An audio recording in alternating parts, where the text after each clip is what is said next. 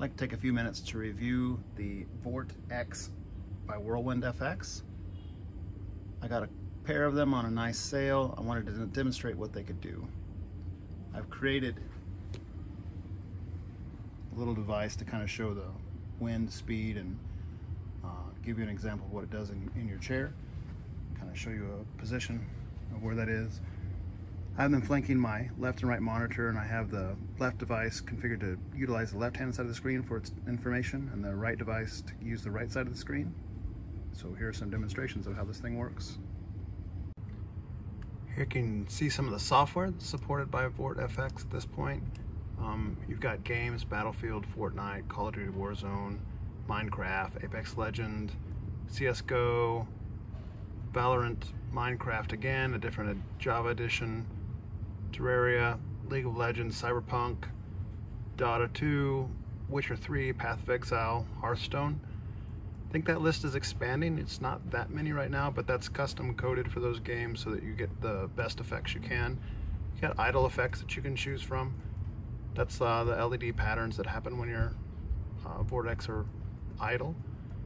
Then you got the all category.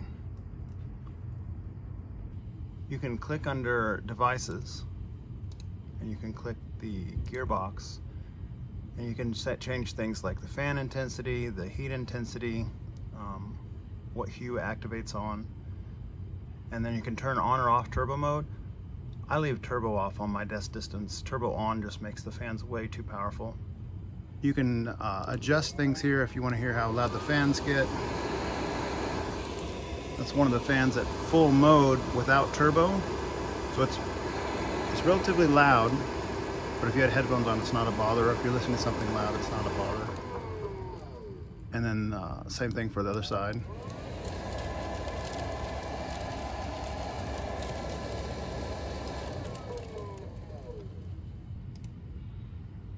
Again, you can configure what part of the screen that you're looking at by clicking this little arrow, and it shows you, as you highlight, like what area you want that device to pick up. This device is the one on my right, and I want it to pick up the right side of the screen.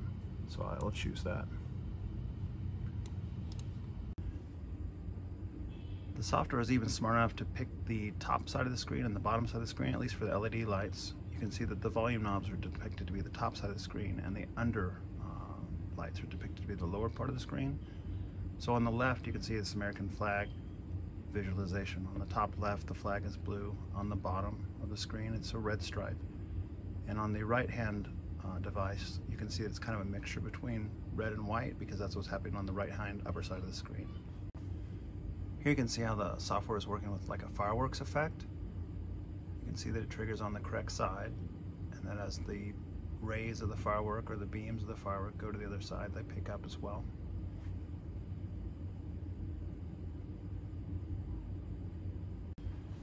Now again, I have mine set up to do half and half of the screen, so it's not immediately when it comes on, it's when it takes up the majority of the left hand or the right hand side of the screen. But you can also see how movement affects the LED colors, and also the fan effect if the fans were engaged for this motion. Is that it?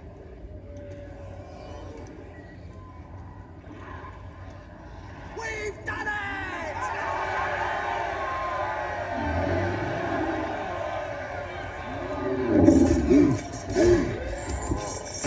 This isn't over. Form your ranks, hold together!